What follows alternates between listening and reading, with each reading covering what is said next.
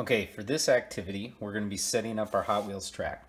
So you should be able to take all your pieces of Hot Wheels, connect them together, and find your Hot Wheels car. So mine's a nice little purple one. The one thing you want to do is use like your textbook and then find the point at where your car, when released, so like I'm going to start with my car here, I want it to be able to stop on the track. Okay, so in other words, I need to make sure that I have enough track so that it'll work. So I'm just going to adjust this one because I want it to actually stop on the track. Okay, so I added like a notebook and a textbook and a book, and so I'm just going to run this down, and I see that it stops pretty much right on the track. So that's the goal.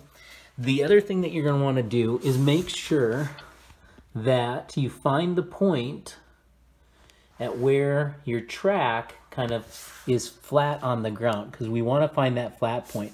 Now I've adjusted mine so that it's kind of at the point where one of these intersections is. And then I'm going to just make sure that I lay my tape measure out so that I can measure a time and a distance. Okay, so two things that you need to be able to do. You're going to start the timer once the car gets to this point. That's the flat point on the track.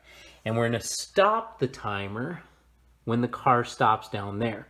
And then we're going to measure our distance, and we're measuring again in centimeters.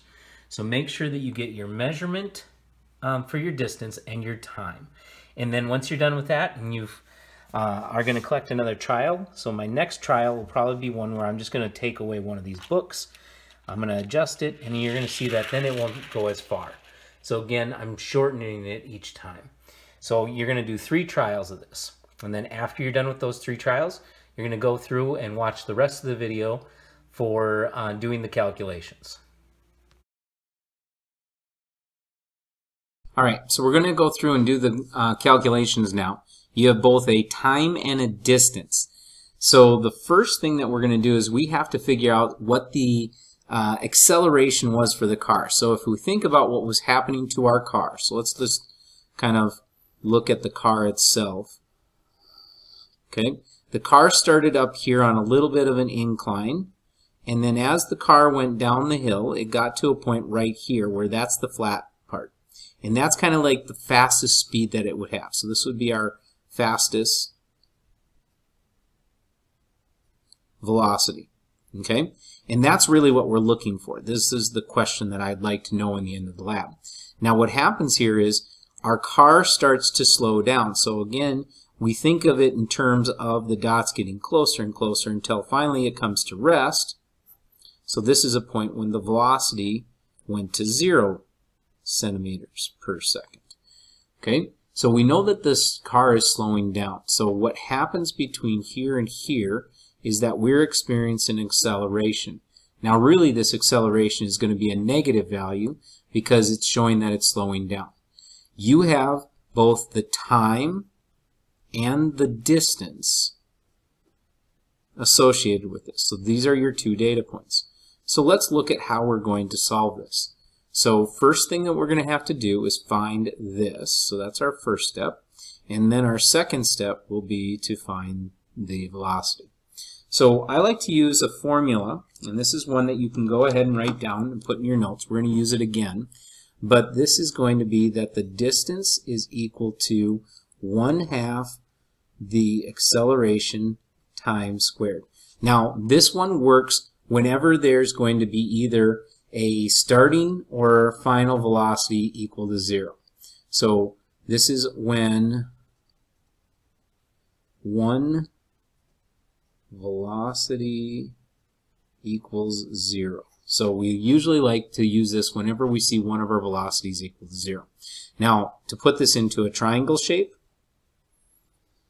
I'm going to do this. So this is going to be my distance. I'm going to put the 1/2 there, the acceleration there, and the time squared there. So that's how we kind of set it up. Now we're looking for the acceleration.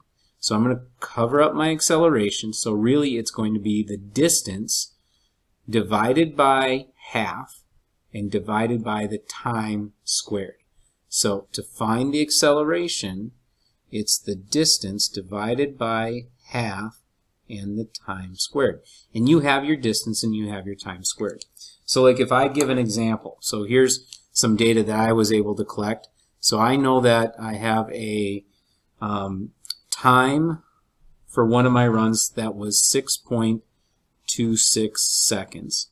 And I know that I had a distance that was equal to 98 centimeters. So to find my acceleration, I'm going to take my distance, 98.0 centimeters, and I'm going to divide it by half and divide it by the time squared.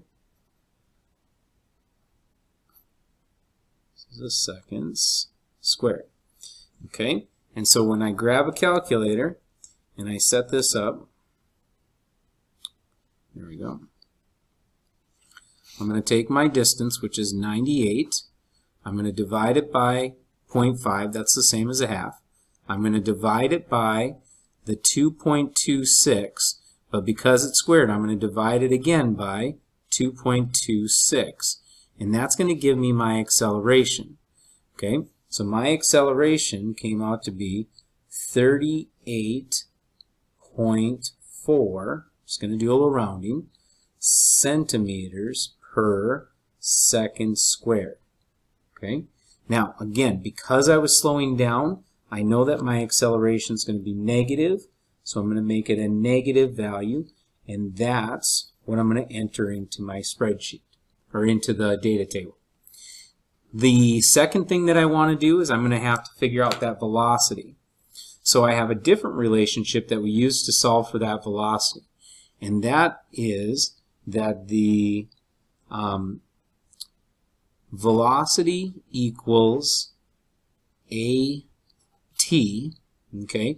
And again, this is when one of my velocities is 0. So this is going to be when one of my velocities is, oh, excuse me, hold on. Delta V equals AT. So I'm going to go through and I'm going to set up my triangle to show this. And I'm going to show this as A there, T there, delta V there. Now again, what does delta V represent? So this is the change in velocity. And that change in velocity is really the final minus the starting.